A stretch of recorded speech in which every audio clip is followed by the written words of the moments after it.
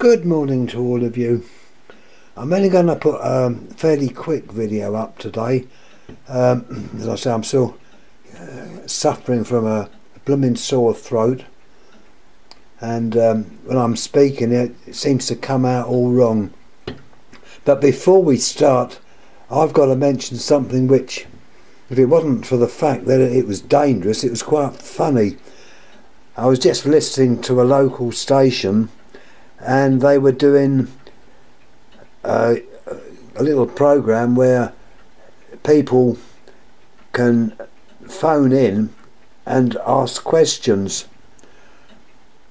Anyhow, I was just listening to it, not really taking much attention to it, but someone rang in and said, "Oh," or words to that effect, "why have we got 2-pin plugs?"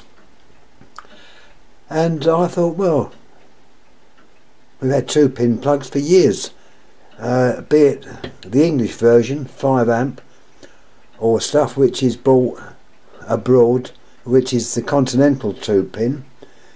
But anyhow, he was sort of querying this, and I thought, well, that's a funny thing to talk about. He said, "Oh, you can get adapters to use them." So I didn't really pay too much attention to it. I was going to give an answer back, which is hard because you dial their phone number up, and of course there's loads of people ringing in with queries and answers, so I didn't get through. But what amazed me, some person did get through, a so-called engineer, well, electrical engineer, and he says, "Oh, well, it's only 110 volts in the bathroom. The rest of the house is 240. So I thought, what the hell's he talking about? Anyhow, I tried to, well, hearing this, I tried to ring the station up to put them to rights, because I'd hate to think of people going into a bathroom thinking they can only get a shock of 110 volts. Anyhow, they wouldn't let me on. I don't know why. Might have been because I got a croaky voice, I don't know, but they didn't let me on. I tried a couple of times. I'm not going to bother again, it's a complete waste of time. Anyhow, someone at the end did explain that the person who rang in, a so-called electrical engineer or the electrician, wasn't very clear what he said, and fortunately he did explain, so he more or less explained the things that I would have said. So I just don't know why I wasn't allowed on there. I hadn't been banned, they didn't know me. In fact, the last time I rung into that radio station was ages ago, and we're talking about years, so I don't know what it was. Anyhow, I thought I'd mention this because, you know, all the things you hear are not the truth. People may think they're talking right, but they're talking wrong. Anyhow, let's get back to it. This is only going to be a quick video. We'll start off with this lovely large daylight lamp. It's American. Then it gives you an idea of the size of it. It's there's the filament. I'm not getting too involved. I want to keep this fairly short. It's high wattage. I believe it's about 1000. It's got a large GOS cap, GES. That's Goliath Edison screw, or as the Americans say, mogul. There's it's quite old, this lamp. I don't know the exact age, but it's quite old. So anyhow, we'll leave that and go on to some halogen lamps. Now, my knowledge on halogen lamps is very limited, but you've got a few there. Various wattages, various voltages. These would have been used for space lighting, a floodlight, or in some cases they were used as heating for electric cookers. But there's a group of them there. Not going too much into detail with those. There's your lamps, quartz halogen. Now this other biggie, we're back to sort of normal lamp types, which I probably know a little bit more about. This is by Philips. It's a photo flood lamp.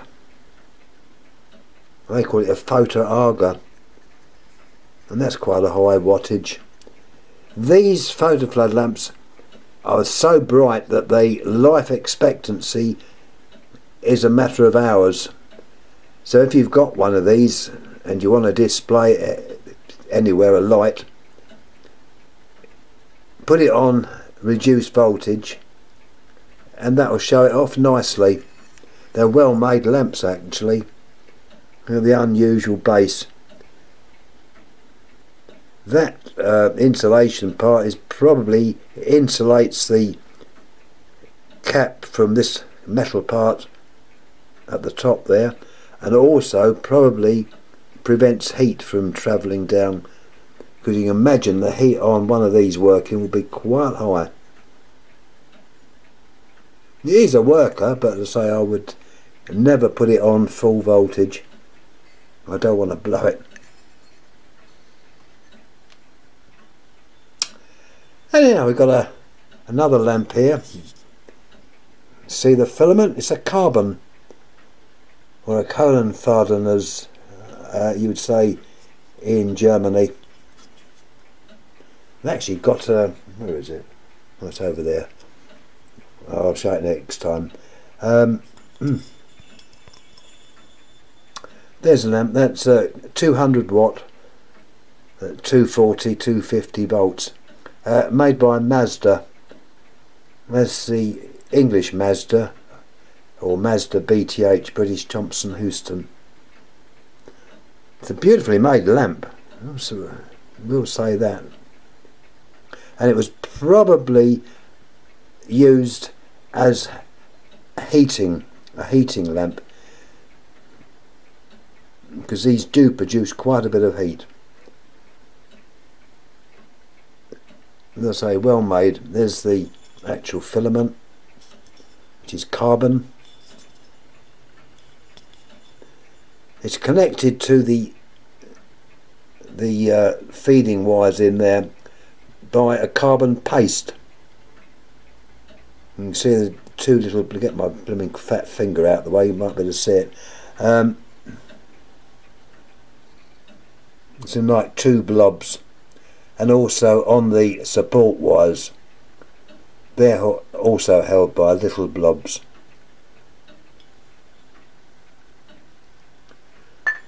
And I've got a couple of discharge lamps. This is quite a low wattage lamp actually. I don't know if that's showing up on there. Let's turn it around. I always put it around the wrong way. It's a Lucalox. It's 50 watts. High pressure sodium or natrium lamp. There's the arc tube. This one is actually brand new. Made by GE in Hungary. That silvering, I have mentioned this before, just refreshing, it's due to a getter, which is a device which is fired high frequency juice or current from outside the tube. This is after the lamp's made and evacuated. Have these, you can see it, yes, those two little rings, well, I did two or one, no, it's one on this case. That little ring there, that would have held a chemical, and it's fired from outside, and the result is that silvering. And the reason for that is to get rid of the last traces of air or oxygen that might still be in that lamp. So when you see a sodium lamp, or an atrium damp lamp, its silver is due to the little getter. You also get this on radio valves, the reason they're silver. Look at another one.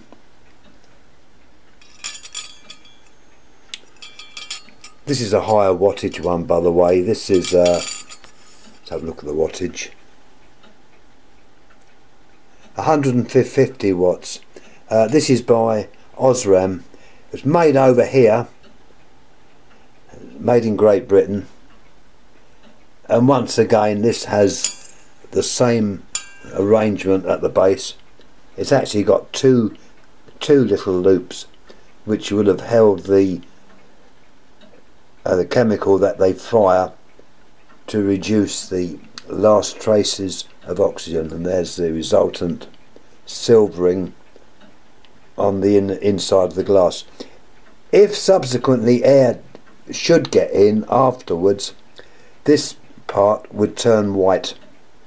It'd be like a flaky white on the side, but when it's nice and silvery, the lamp has got a good vacuum.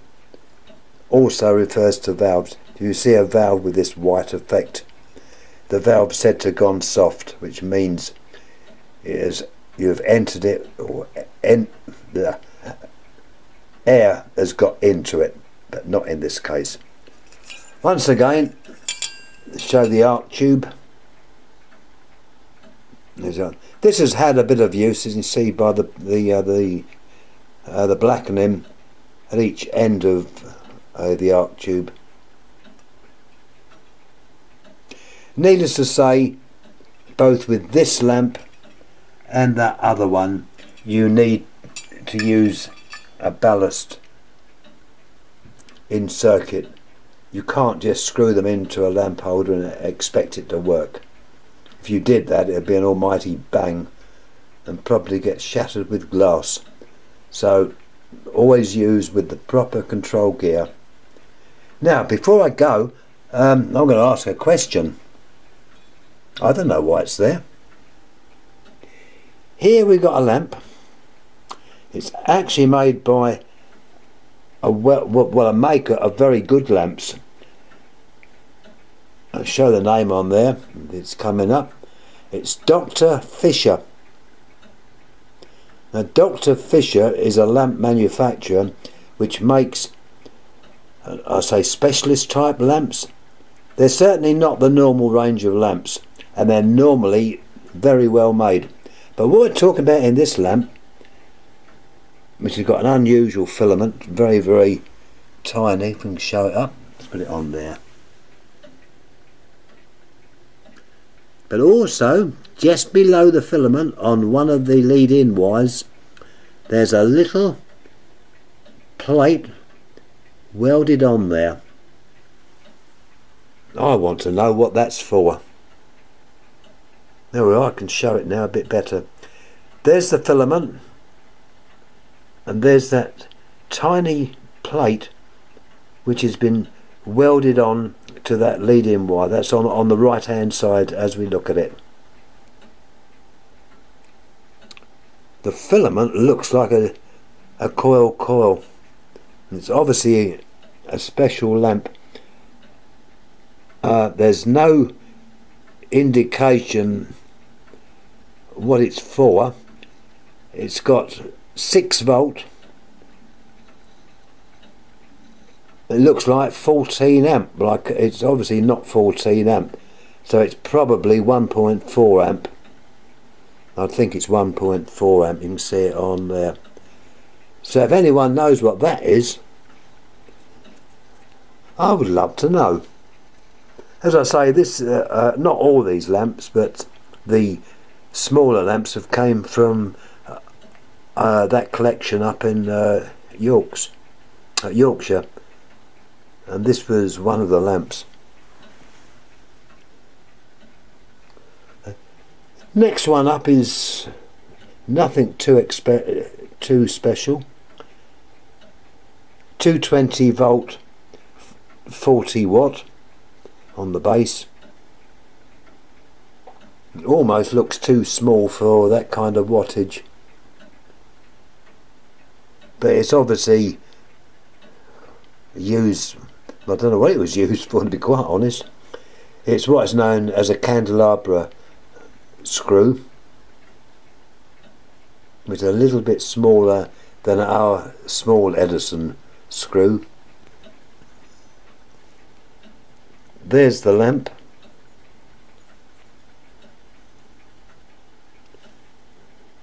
There doesn't appear to be a name on it. I would say it is American. Filament is obviously intact.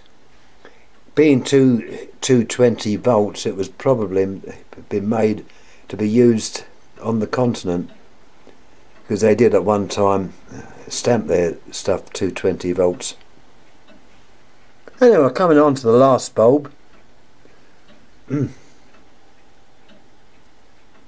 And this is a wee bit of a mystery. It's got on there UV. Now, as far as I'm concerned, it's not a UV lamp, but it says it is. UV recorder. So if anyone knows what a UV recorder is, I'd love to know. It is, as you can see, GE, it's American, GE Mazda, and underneath it says burn base down, so you have to operate it that way round. To my mind, it's possibly a kind of projector lamp, but why does it say UV recorder? So that's the other mystery. Anyhow, thanks again for looking. Any comments, or has anyone got any ideas what they may be? I'd certainly love to know. Just before I go, let's have a quick look at a few Nixies.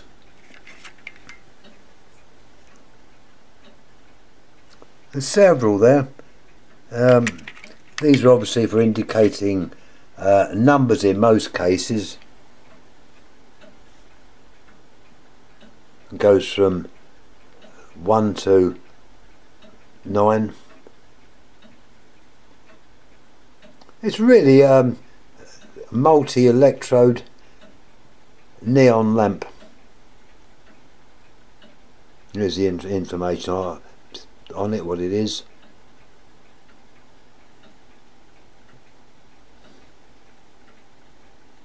I think it's Mullard. Yeah, I believe it says Mullard at the top there. Foreign made. It could be made anywhere.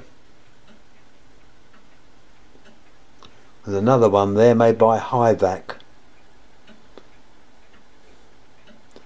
That stood for the high vacuum lamps. They made lamps as well. They were one of the lamps that are now, I believe, called General Instrument, which is a branch of Chicago Miniature. And Hyvac was one of the names they used, along with Vitality and Trivita.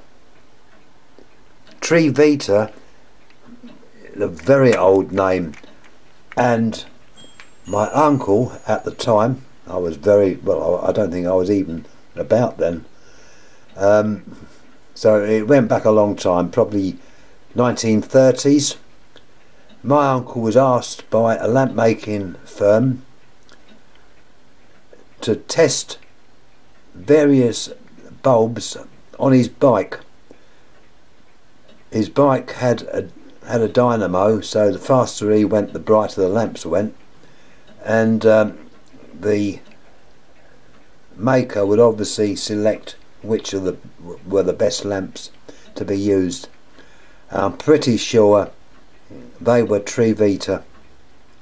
The company, I think, was up in Suffolk, somewhere in that area, and that time my uncle was quite a keen cyclist, but as I say, it was probably 1930s. It was a long time ago.